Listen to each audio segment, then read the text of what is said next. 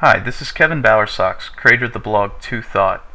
In today's tutorial, we are going to deviate from the theme of our previous posts, which has been Spring Data and JPA, to create a Maven archetype based upon the project we created in the Configuring Spring Data with MySql tutorial.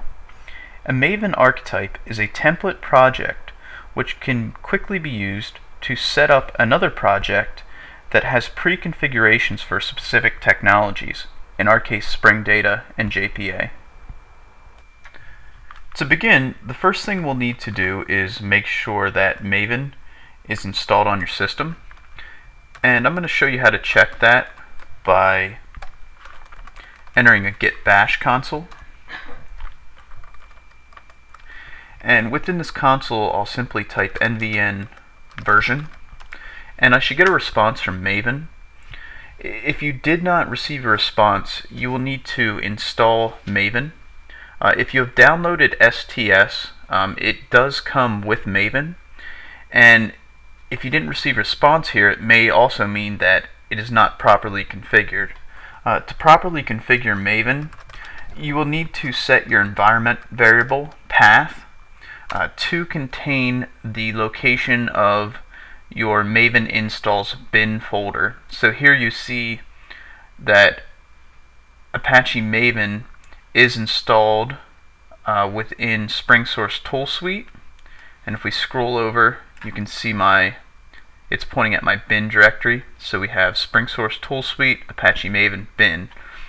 That will allow git bash, or the command line if you prefer, to pick up the Maven application and execute our commands.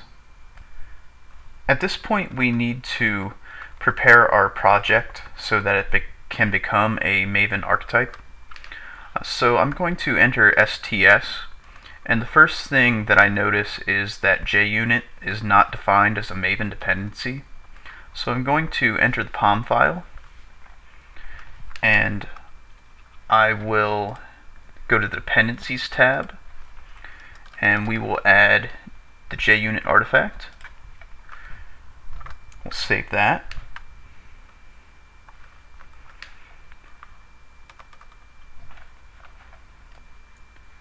The next change we'll need to make in our project is we need to remove the source test resources folder.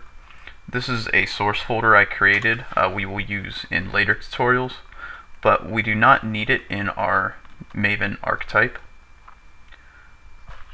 So I'm going to remove that from my build path.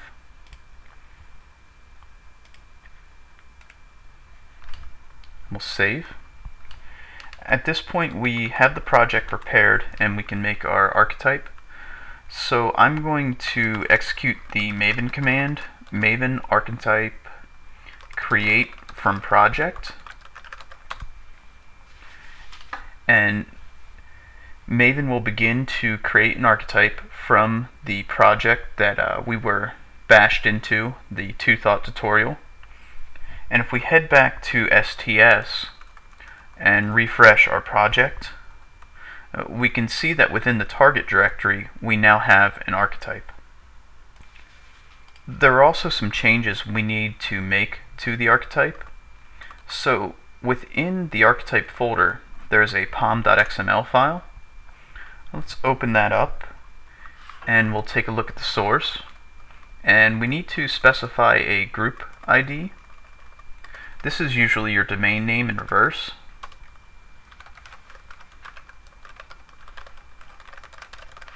And we need to give the artifact an ID.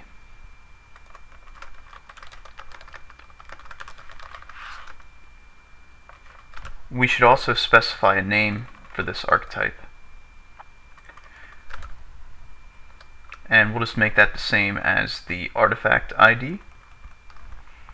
We can save that, and we'll head back into the archetype and we'll just inspect some of these different configuration files. You can see there's another POM file within archetype resources. This is the actual POM file contained in the 2Thought tutorial package. And within the meta.inf folder, in the Maven directory, we see there's an archetype metadata.xml. This details how the project created from our archetype will be structured. You can see the packaged attribute on the file set tag. This tells Maven to use the package provided by the user when they create a project from our archetype to put these Java files within that package. So we want to make sure that's on the all of the file sets that contain our Java classes. So it looks like we're properly configured in the archetype metadata file. With the archetype properly configured, we can now install it into our Maven Archetype catalog file. And to do that, we need to be in the archetypes directory within git bash.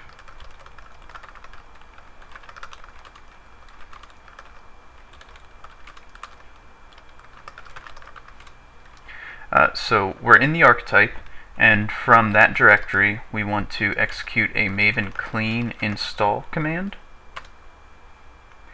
and we'll get a response from Maven at the end of this telling us that we have successfully put the archetype into our archetype catalog. We can now use this archetype to create a project that is pre-configured for us for Spring Data and MySql. Let's head to STS and we'll create a project based upon this archetype. So we'll create a new Maven project, and initially we won't see any archetypes. That's because the version of our archetype was a snapshot. So if we click the include snapshot archetypes, we will see that we got the newly created archetype, and we can create our project from that. So we must specify a group ID. So I'm just going to put org.example.proj in it, and we need to have an artifact ID. So I'm just going to call this Spring Data project, and we need to also specify the package we would like to use. So I'm just going to adjust that to our group ID. We'll click Finish, and we should get a new Spring Data project. And not seeing any errors, so we'll try to run our test.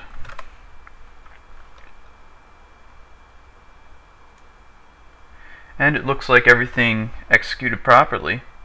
So we just created a Maven archetype based upon a Spring Data project that we had created. Anybody could now use this archetype to quickly get a project configured almost exactly to our project from the previous tutorial. So until next time, this is Kevin Bowersox from 2 Thought Blog.